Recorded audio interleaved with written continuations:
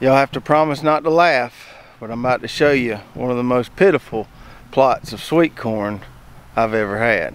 So it is what it is. Here's our plot of Primus Sweet Corn, our fall sweet corn that we planted. And not long after we planted this, just a few days, a few of them were coming up, and then old Sally come through and dumped over 6 inches of rain on us here. And that's why you see all this sparse spacing and different size corn stalks. It's just not consistent at all. This first row here looks okay, I can deal with that, but the further we go along here, the kind of more sparse everything looks. Now these plants here, I can tell they need a little water, and we're going to take care of that in a minute here. So we got 5 rows that we put in here. Like I said, the first row or 2 look okay. We get along to this row here, it's not looking as good. And this 4th row here, down here where we had a bad washout, and just nothing down there.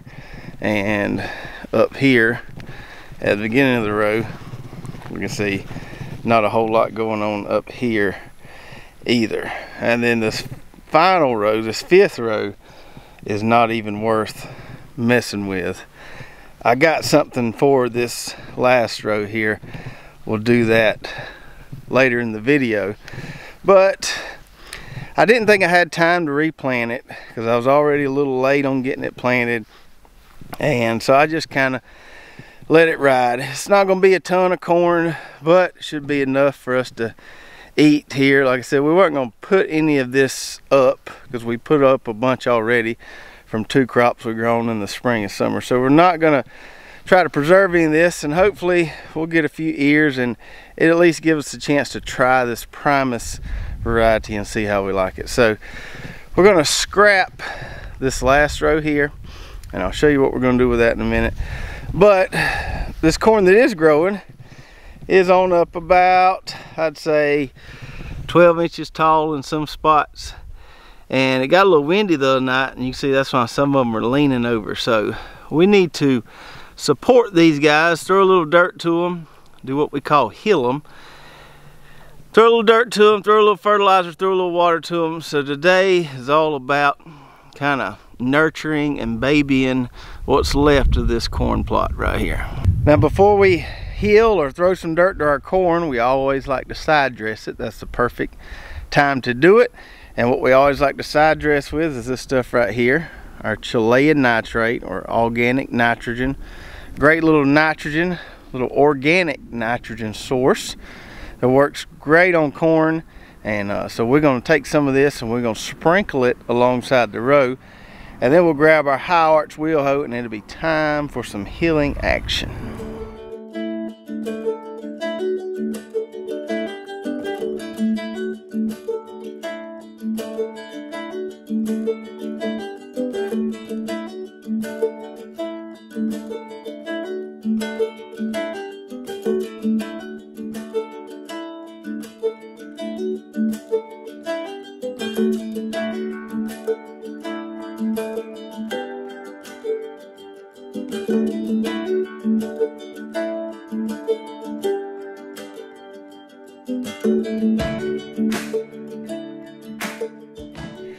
All right. Well, that does look a little better than it did.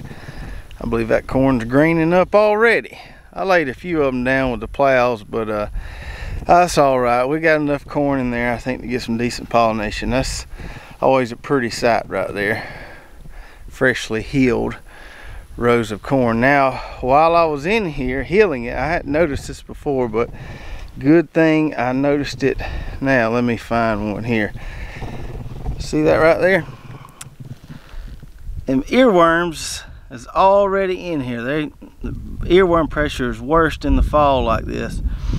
So they already been in here gnawing on my corn stalks. And if you ain't careful, they'll gnaw them to the ground and inhibit all the growth. You can see this one right here.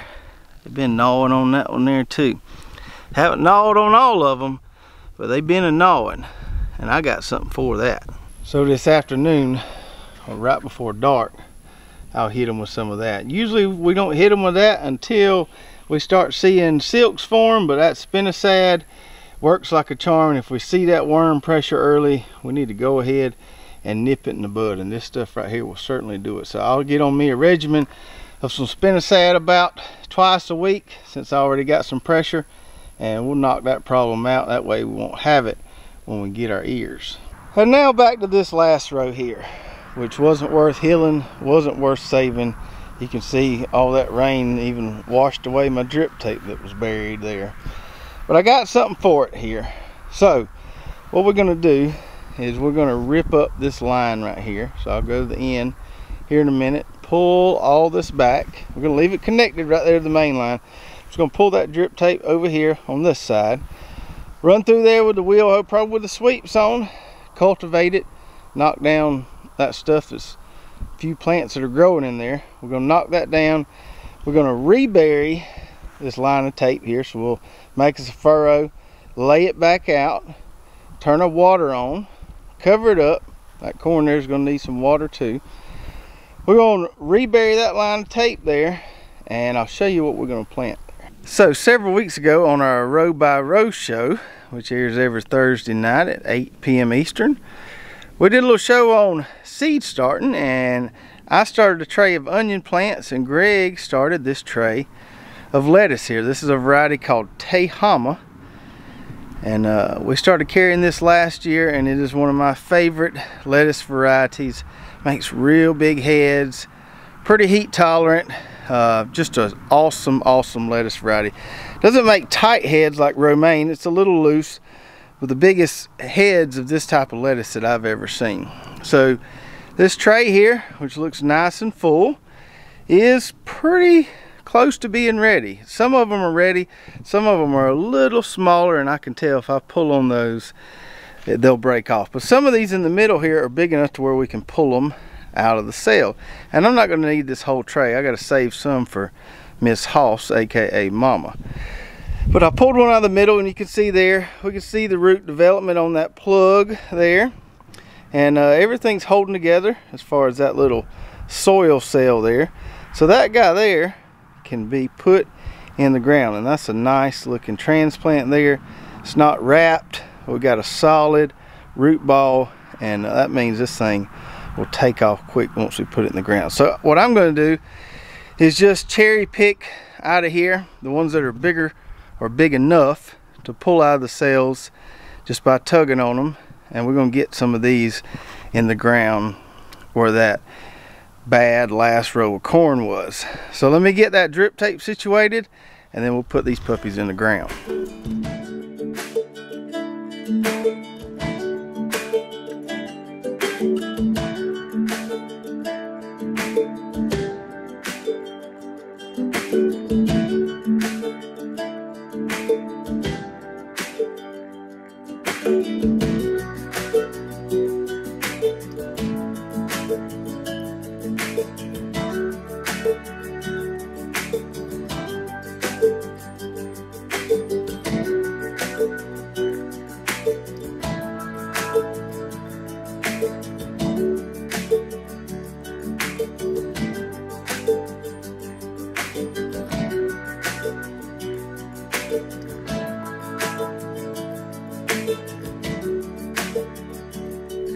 All right. We got that cleaned up. Got that line of drip tape reburied there. Anytime you're reburying tape like this, which is really easy to do with a wheel hoe, want to make sure you turn on that drip line, let it inflate before you cover it up.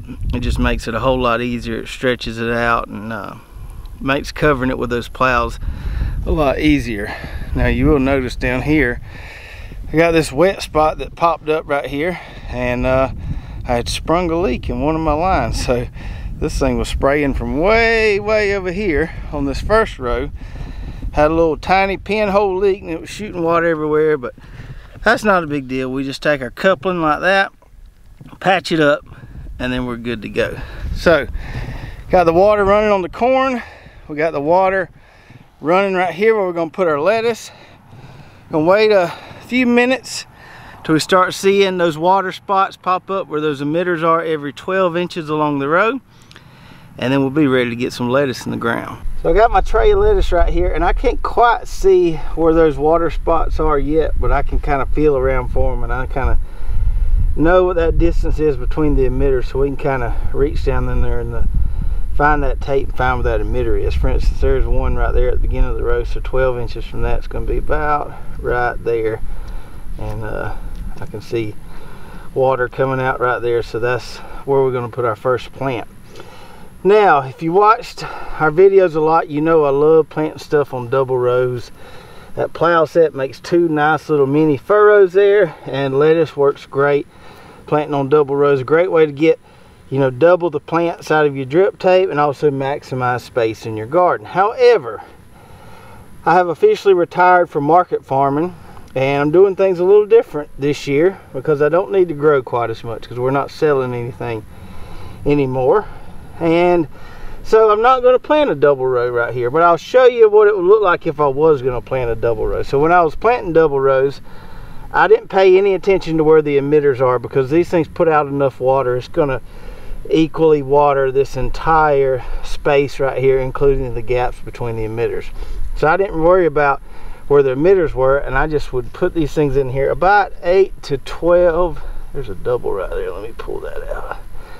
I put them about 8 to 12 inches apart, so about like that. And then on this side I would stagger them, give them a little more room. So I put this one in between those two, and then I'd put another one right here and have me a nice little double row, and that works perfect.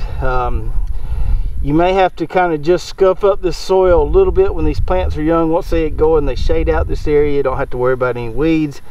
Double rows of lettuce works awesome. I'm not going to do that today because, like I said, we're not growing as much this year because we're not market farming anymore. So here I'm just going to plant a single row, and I'm just going to put one plant on top of each emitter.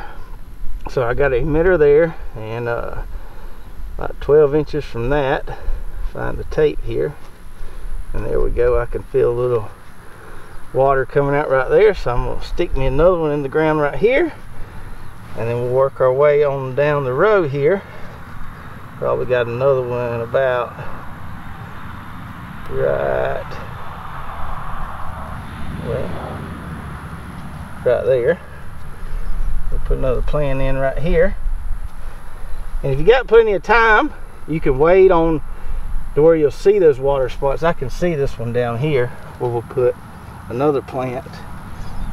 So you'll start to see the discoloration in the soil there where those water spots are, or you can just kind of feel down there for them. So single row, I'm gonna do it like this. These heads get pretty big, so that should kind of fill up this space right here. If we were doing the double row, we'd stack them in here a lot tighter. You can do it either way you want. Just depends on how much food you need to grow.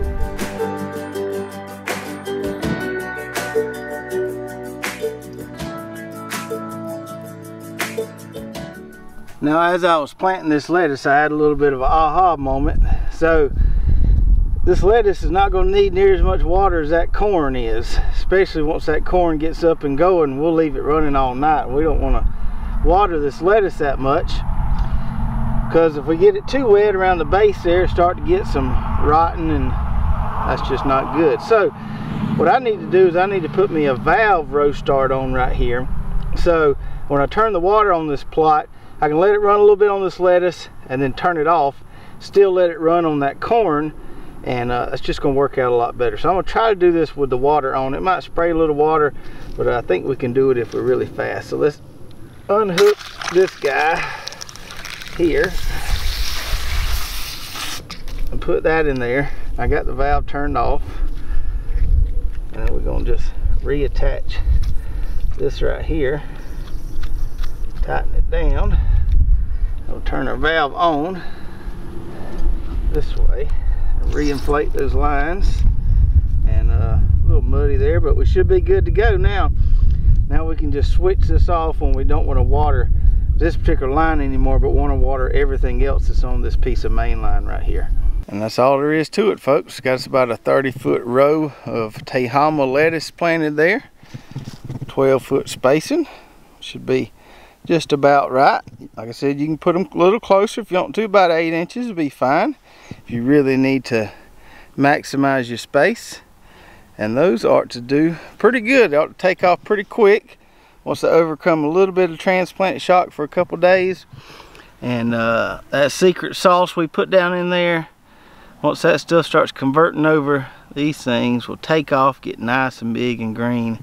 And this is some good eating stuff right here. And due to this kind of early fall we're having, this cooler weather coming sooner in the year, I'm able to get lettuce in the ground earlier, a lot earlier than I was last year. Last year, temperatures didn't start breaking till mid to late October, and so my lettuce planting was delayed quite a bit. But it's nice to go ahead and get some in the ground.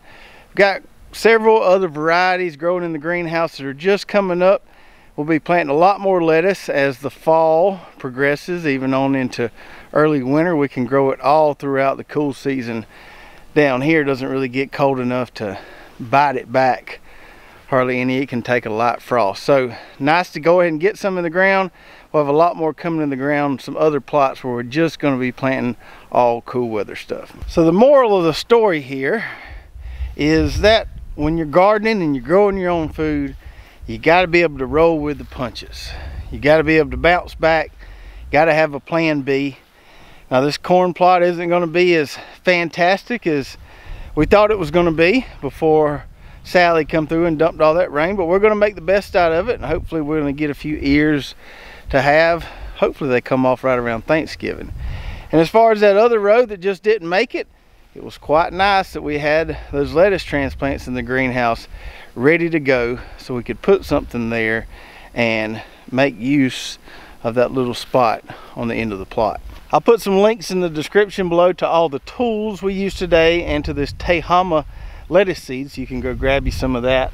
If you enjoyed this video, make sure to give me a big thumbs up. Don't forget to hit that subscribe button and hit that bell button so you get notified every time we come out with a new video. And if you did enjoy this video, check out these other two videos right here.